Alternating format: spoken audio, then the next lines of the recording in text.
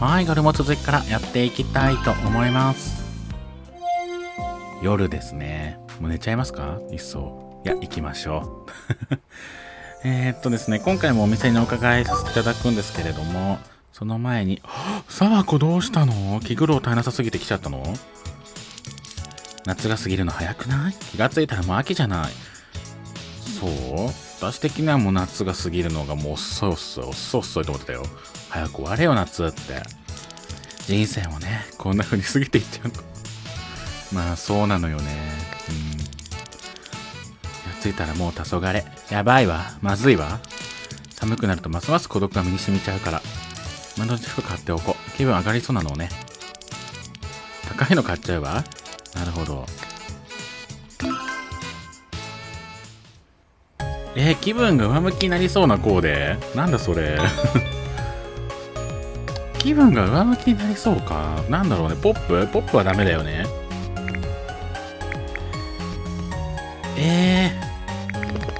なんかクールでいてほしいみたいなところがあるから、ちょっとクールで、気分上がりそうな服でしょ。なんだろうね。クールなワンピースって最近使ってないよな。でも使いたいなと思うのがないっていうね。あ、これいいんじゃない？これ久々に使う？これ結構このシリーズ好きなんだよね。このシリーズにジャケット着せるだけでもさ、だいぶ可愛くなるじゃない？7万円なんだよな。ボーナス払いつってたよね。意外と少ないの収入。これはちょっと文句言わなきゃね。沢子にもっとお金をあげてくださいって。いや、これとか着ちゃうとちょっとなんかダサいんよな。そうなのよね。なんかチャチく見えるじゃん。あ、これはちょっと気が早い。まあね、そうよね。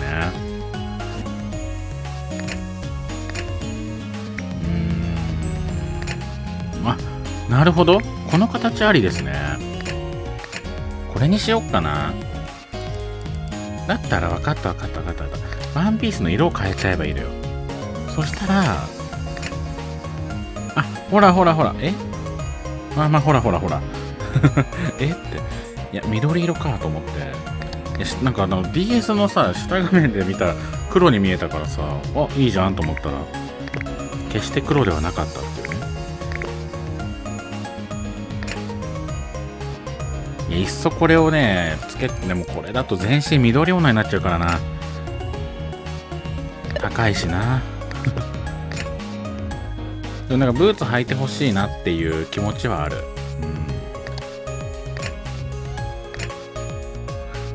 ちょっとなくてもいいかな。そうね。なんか長すぎても微妙だから。やばい。ピアスが全然ないことに気づいた。ちょっと入荷しに行こう。この情加減はやばいよね、さすがに。ちょっとおまけでこれつけとくね。結構安くない？想像を絶するぐらい安いんだけど。あ、カバンでね。ちょっと金額調整していこう。ごめん、カバンいいのない。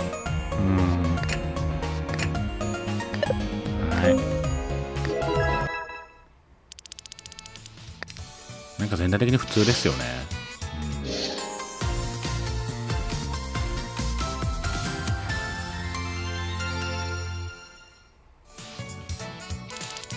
いや、でもいいと思うよ。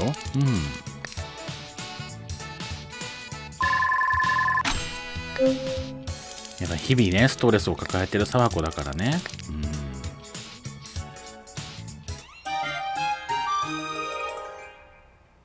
ちょっと入荷しに行くか。ピアス系ないのはちょっと痛いよね。ピアスイヤリング。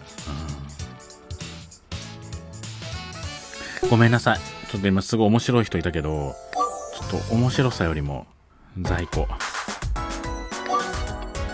とりあえずアズーサがない感じかな。あ、ないわ。全然ないね、こう見るとね。どんどんお任せで入れちゃおう。あって困ることはないんだから。強気だよね。特に足元とかね、この辺とかね。これで買っても10万円だからね。安い安い。まあちょっとあとはもうやめとくわ。やっぱお伺いするのにね、お店にお金がないのはちょっと困りますから。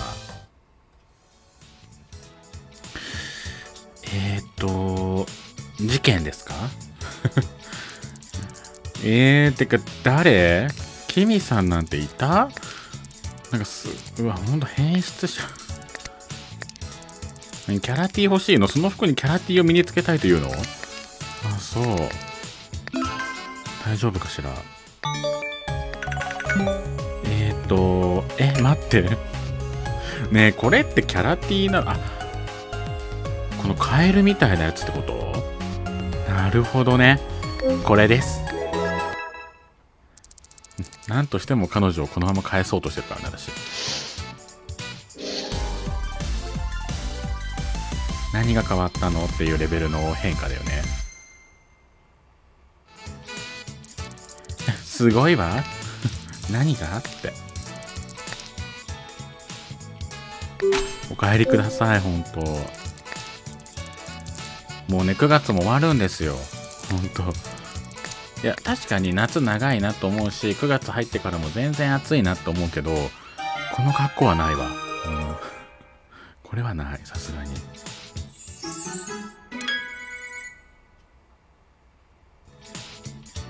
もうちょっとスタイリストランクもね、上がりそうなんでね。誰もいない。これ何曜日だったっけ？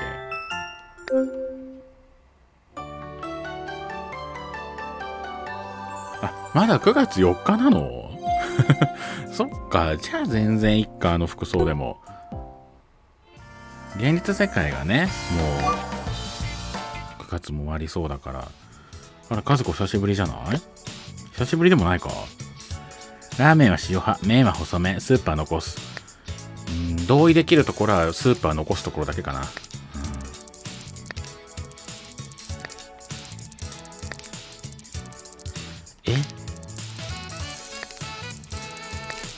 いや、確かにベージュのパンツはすごい無難なアイテムだと思うけど、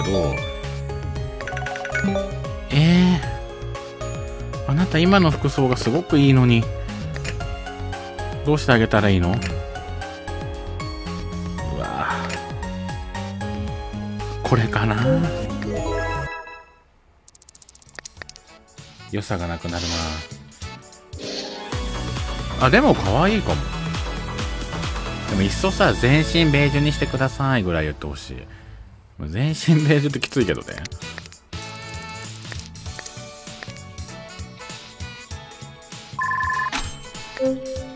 家族目垂れすぎじゃない？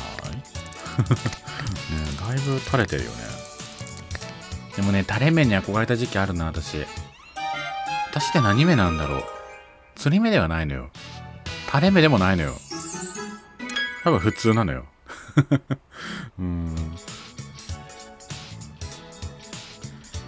浅すぎるのかな、お客さんが来ねえわ。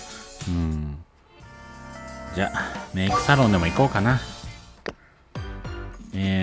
かぐらちゃん、そしてエミリー。エミリーやばー、何それ。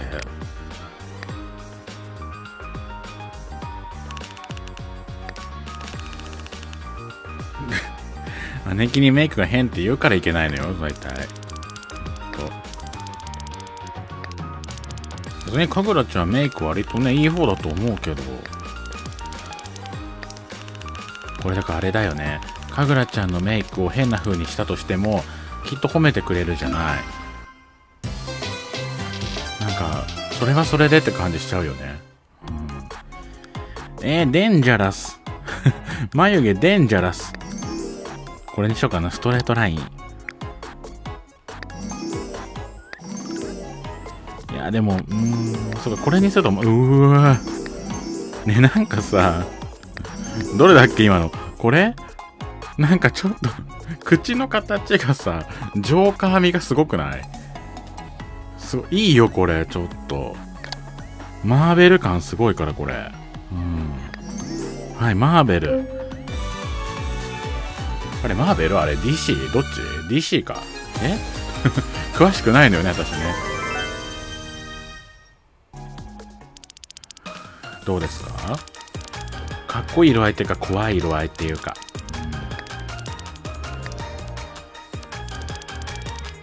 これが自分に合ったメイクなんだね。まあまあまあいいと思うよ。私はテンション上がったよ。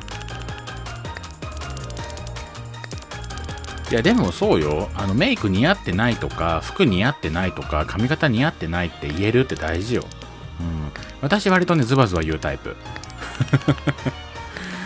なんかでもこれって本当にその人のキャラクター性だよね。言ってもいい人と悪い人っているじゃん。そしたらもうグイグイ言っちゃうタイプだな。なんか正気なのみたいなね。そんな言い方はしないけどね。なんか待って、メアリはダメ、やらない。メアリは今のまでいいもんね。ヘアサロン、あゆとあゆだね。これは絶対あゆでしょ。こんにちは。あなたはね、髪以前の問題なのよ。気づいてる？どんな髪がいい？可愛くて元気？ピンクにしたらどうですかって。マジ？ピンクだけでいいんだ。まあ可愛いの概念っていうのは人それぞれですからね。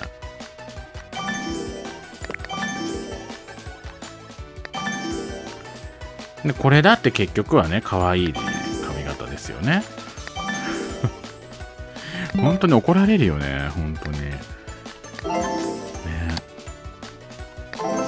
訴えられたら負けるのよこれ本当に。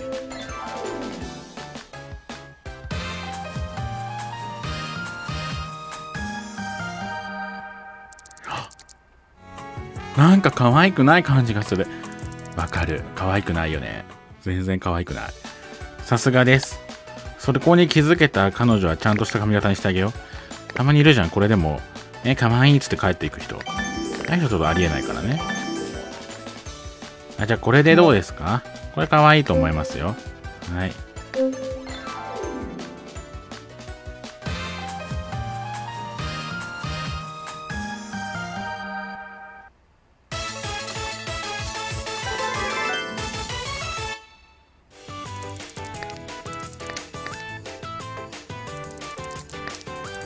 まあでもこれが普通の人のリアクションよね。坊主にされたらそりゃね。うわ、台無し。台無しだな。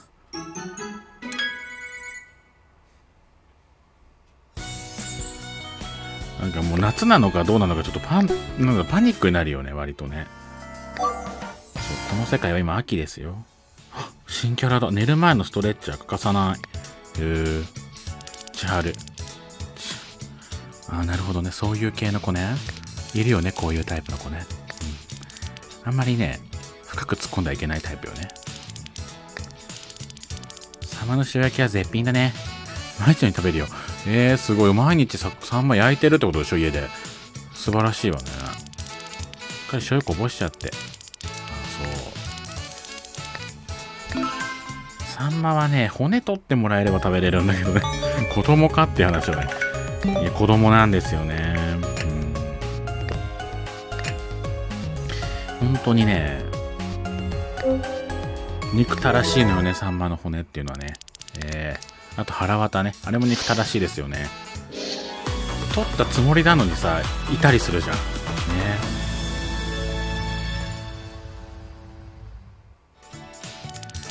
ね。よかったね。適当だよね。よかったね。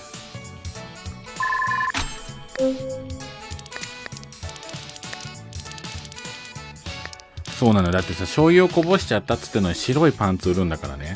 もう、早く次こぼせぐらいのね。そしてまた買いに来なさいっていう。あと2人か1人、1人2人ぐらいで上がりそうですね。あざみ。ちょっと待って、あざみ久々すぎるでしょ。本当に久しぶりね。エスニックな一品が今日のラッキーアイテムだったから。エスニックか。あざみに合いそうなエスニックでしょ。やっぱ足元とか。あ、でもせっかくピンクのそれ履いてんだもんね。下半身じゃない？下半身を、あ、これだ。これだ、だって。色味的には合うと思うんだけど。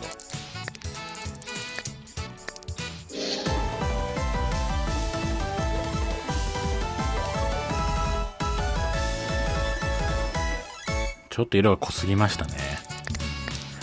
もうちょっと淡い色だったら合ってたかもね。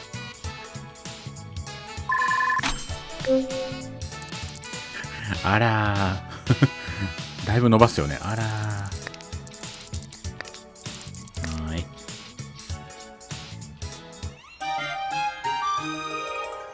いいんじゃない？こうやって見ると割とよく見えるよね、一応ね。さあ、そんなあざみはほっといて。ね、アンナも結構久しぶりじゃない？なんかめっちゃ久しぶりに見た気がする。星空が好き、ブラックホールに入ってみたい。それね、遠回しに死にたいって言ったようなもんなのよね。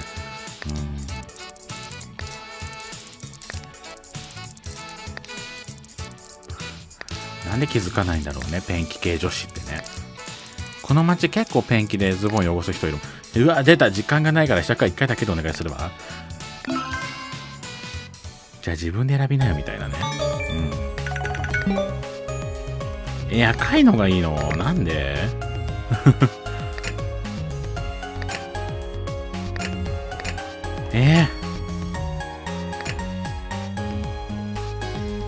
今って短いの履いてるんだ。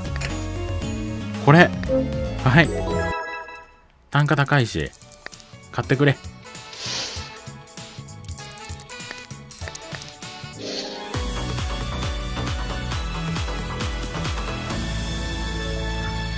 ただ、このズボンは赤なのかっていうね。大きな問題を抱えてますよね。私は赤ではないと思ってる。はい。よし、じゃあお店をお伺いしましょう。これで多分スタイリストランクも上がったと思うので、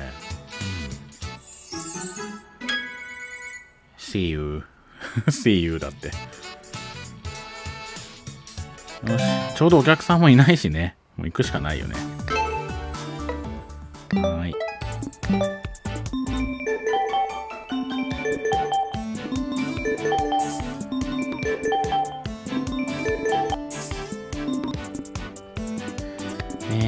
お気に入りで、はいはいはい。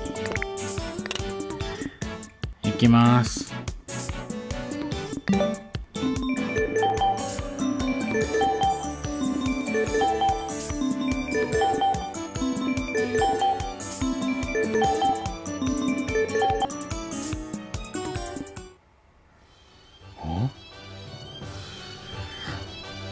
伝説の店長さんだからね。やっぱ今回は本気と聞いていたので、やっぱ本気ですね、お店の中身もね。なんかもう、本気だなと思うのは、やっぱカバンの並べ方とか、そのアイテムの置き方がもう本気ですよね。やっぱみんな傘立てやっぱ置くのね。なんか、私もいつも忘れちゃうのよね、傘立てって置くのね。さあ、ちょっとコーデ気になりますね。なんか、ガチってなるとやっぱ、どんなんなんだろうっていうね。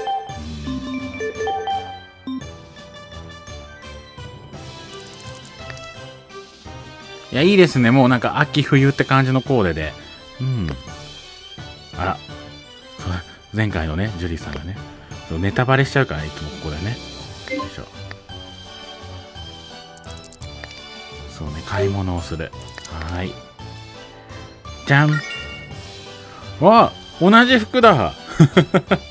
京子オータム。これはいいですね。なんかこの、おそろできるおそろ。じゃあ私これ今着るわ。これ今着て、ねえ、写真撮りましょう。新しいお試みですよね、これはね。うん。ああ、これ初めてのパターンですよ。ここですね。はい。着替えます、私。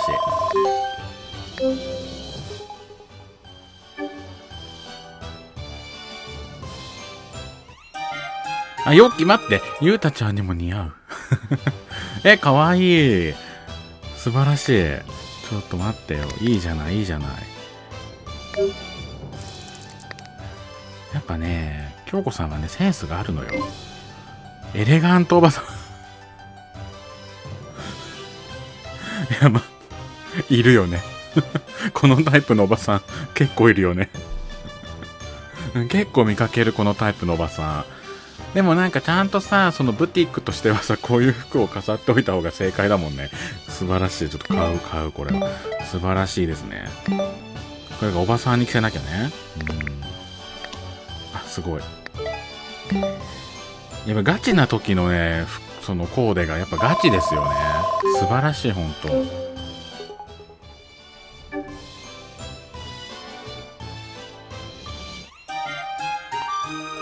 あ、待って、今、ショッパーもすごい可愛かった。このバラ可愛い。このバラ私持ってないかもしれない。じゃあ最後のやつですね。プチセレブヤンキー。なるほどね。これもいるよね。これもいる。ドンキにないこのタイプの人って。ね。いる。わかる。このね、スカジャン着てるあたりがもうリアルだよね。よいしょ。いや、本当にありがとうございます。素晴らしいです。もう、毎度素晴らしいですけれども、こう、ネタの時も素晴らしい、ガチな時も素晴らしいっていうね。本当に。ありがとうございます。もう、写真撮りましょう。これはもう写真撮るしかないですよ。やっぱわざわざね、服もね、あれしましたから、写真を撮る。わら、いいんじゃない？ちょっと。ほら。ちょっと、私がちょっとメイク化け物感は否めませんけど。あ、これ、でも、違うな。これじゃない？これ。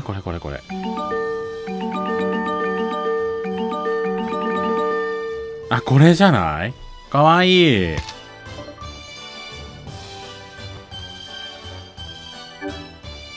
や、ちょっと、今悩んでる。サムネこれ、ありだな。素晴らしいな。あ、待って、間違えた。全体も撮りたい。全体必須ですよ。なんだろうな。この服がやっぱ映えるのがいいですよね。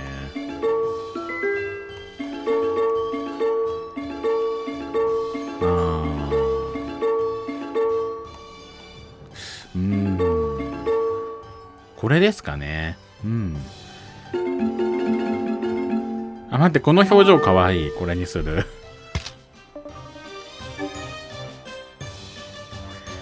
いや、ほんとありがとうございます。もう毎度本当にありがたいよね、と思ってて。ちょっとお店見よう。いや、ガチだな。ほんと、なんだろう。ちょっとね、やっぱ吸収できるところだし、吸っていきたいんで、吸っていきたいって表現、ちょっと狂ってる気がするけど。そうね、やっぱ、靴を地面に直接置くね。私、それしたことなかったら、それちょっと今後取り入れます、私。今のね、私の店も水族館だから、ちょっと話にならないからね。なるほど。いや、ほんとありがとうございます。もう、素晴らしいです。間違えて戻っちゃった。ごめんなさい。戻っちゃった。B 押しちゃったよ。いや、ほんと、ちょっと今後もまた、よろしくお願いいたします。ほんと。いや、素晴らしかったですね。やっぱコーデをね、一緒にできるのいいですね。これちょっとなんか今後、ねしか言わない。いや、いいですよ。この、一緒の服着て写真撮るって、いいですよね。ということで、ちょっと私も一回ちょっとリフォームショップに顔だけ出しとこうかな。リーナまだそういう服着てるの？もう冬が来るのよ。まだこの世界9月頭だけどね。なんかあるかな？なんもないかな。なんもないな。あ、これ買っとこう。これ欲しい。終わり。ぐらいかな。お金貯めなきゃね。なんか今後やっぱお店をお伺いするときにね、お金がないではちょっと困っちゃうので、ちょっと、そうね、ちょっと待ってよ。こういう時にやっぱり呼ぶべき人間っていうのがいますよね。もうこれですよね。私がお金が欲しいなと思ったらもう、この人を呼ぶっていうね。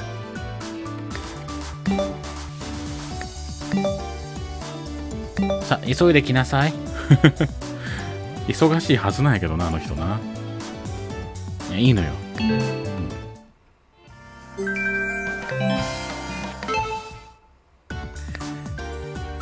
ほら、服なんか戻っちゃってるから前すごかったのにね。こんな地味な服じゃダメよ。はい。よし。7サマーに売りつけてお金を稼ぎます。そしてまた次回からもお伺いできるように。金すげえな、ほんと。なんでそんな持ってくんの？いや、いいことなんだけどね。さあ、セレブリティでいきますよ。単価の高いセレブリティ。もうそれ以外は。あ、待って、わかった。検索今セレブでしょ？で、ブランドもヘルガで縛っちゃえばいいのよ。ね。で、足元から行こうかな。10万円。10万円以上のものありますか？10万円以上のものはないですかね。ひどいよね。似合う似合わないじゃないの。値段。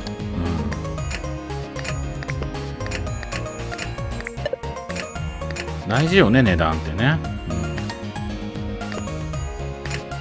7万、4万、5万、5万。27万9千。おお。すご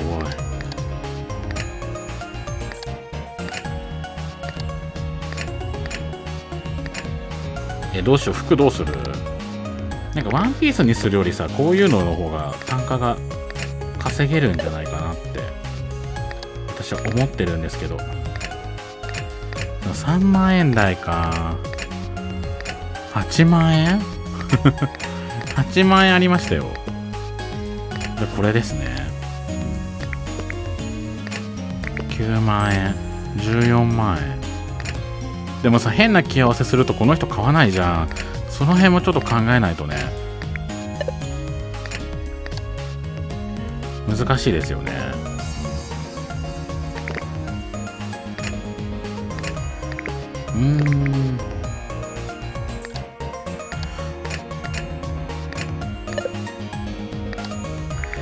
ちょっと待ってよ。何これ何これ、やばくない？カバンないんだ。ショック。カバン売りたかったな。68万円しかいってない。いや、ここ着せてもいいんだけど、なんかうまいもの着せないとなんか怒られちゃうから。70万いくんだ。70万魅力的やね。はい、どうかな。ちょっと明るすぎる、色が。おお、何これ。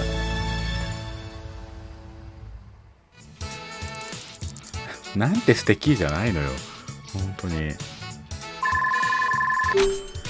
ありがとうございます。本当、お店をお伺いする前のお金ぐらい戻ったね。ありがとう、ナナ。いつもね、私の財布になってくれて感謝してる。はい。ダッサい。なんだろうな、こう、心底ダサいよね。はい、ということでですね、今回はこの辺で終わろうかなと思います。